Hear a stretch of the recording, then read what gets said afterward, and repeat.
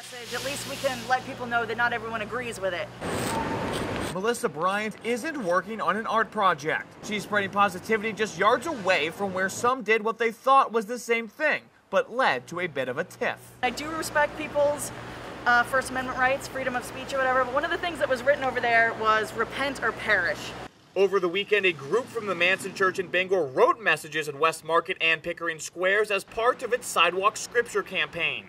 Many messages believed to be hate speech towards the LGBTQ+ community, written directly under the flags of pride. So, Bryant and others are writing their own messages. It's good to see that you have some support. Hate speech is loosely defined by law as any kind of communication that attacks or uses pejorative or discriminatory language with reference to a person or group based on something such as race, religion, sex, or sexual orientation.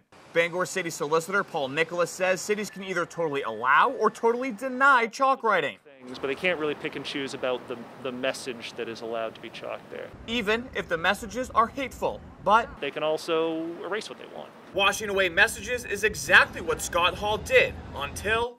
After asking Hall to stop mopping and leave, Bangor police issued a warning stating, if I came back to Pickering Square within the next year, then I would be arrested. Again, mopping away chalk messages is allowed according to Nicholas, unless that violated some other law. You know, if they were harassing, if they were being disorderly, those sorts of things. So that's where you might get into trouble. This is the first time Hall's been confronted by police, but not the first time dealing with this church group. If there's anything I can do to deal with that kind of behavior, then I'm going to try to do that.